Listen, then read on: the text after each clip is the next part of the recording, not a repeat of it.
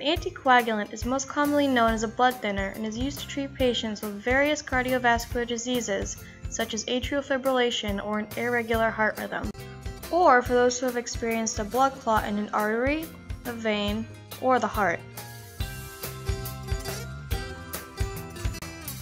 Although referred to as blood thinners, they don't actually thin your blood. They work by helping to break up already existing clots or to prevent clots from forming in the first place.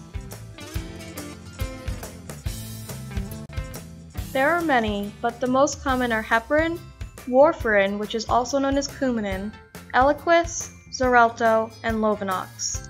The medication chosen for you by your doctor is based on your condition. Most anticoagulants are taken orally or by mouth. They can be taken once daily or even twice daily. One important issue when it comes to anticoagulation therapy is medication adherence. Missing a dose could increase your risk for developing a blood clot and clotting complications. On the other hand, take too much or misunderstand directions and you increase your risk for bleeding. It is very important to follow the prescription as clearly as possible and to discuss with your doctor how to take the medication. For those taking Coumadin, measurement of the PT and INR is routine. Your PT-INR calculates your prothrombin time, which is a measure of how quickly your blood clots. The frequency with which you will need to be tested varies depending on how long you have been taking the medication. For those just starting out, you may require more frequent checks, perhaps once a week.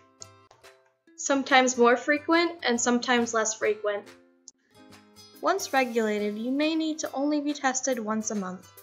So, in order to determine how your anticoagulant is working, your doctor looks at your INR. Your blood will be drawn by your healthcare team, but they don't need much, just a finger prick.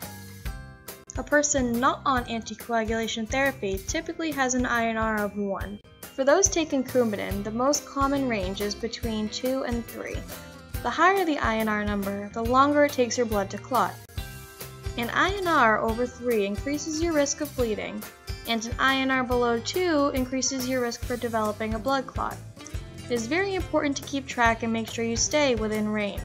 Some of the newer blood thinners, Xarelto, Eliquis, and Pradaxa, do not require any routine monitoring, making them much more convenient.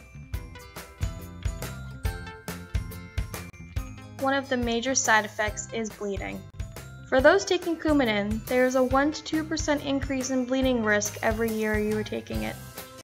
Again, it is important to work with your physician to help you monitor your medication and to have your dosage changed as necessary. Any non-Coumadin drugs such as Xarelto, Eliquis, and Pradaxa have little to no bleeding risks. Being on Coumadin does have some implications for your lifestyle.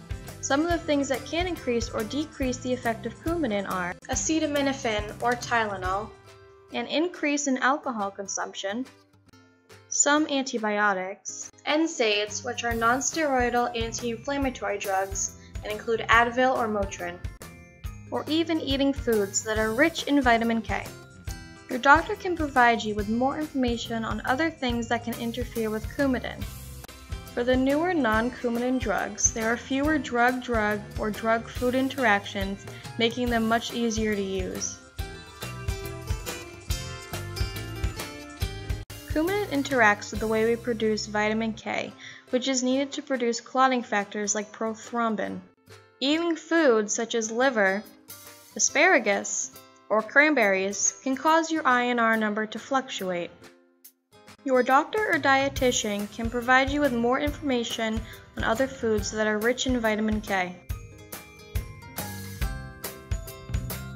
Being on an anticoagulant does not mean you should avoid all physical activity. Cardiovascular activities such as running, biking with a helmet on, or a stationary bike are important to maintain good heart health, which prevents blood clots and works together with the medicine to keep you healthy.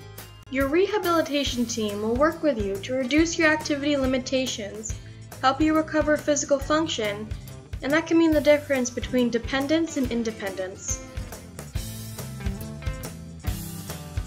Call your doctor if you notice pink or red urine, red or black stool, if you have bleeding gums, if you have a very bad headache or stomach ache, if you feel weak, faint, or dizzy, if you see an increase in bruises or blood blisters, or have an accident of any kind. So remember, when taking an anticoagulant, you are at risk for bleeding, so make sure you watch for signs of increased bleeding. You will also require routine blood testing to make sure you are within therapeutic range. Make sure you follow your prescribed order exactly to reduce complications. And finally, be mindful of any physical activity that could cause injury or increase your chance of injury and bleeding.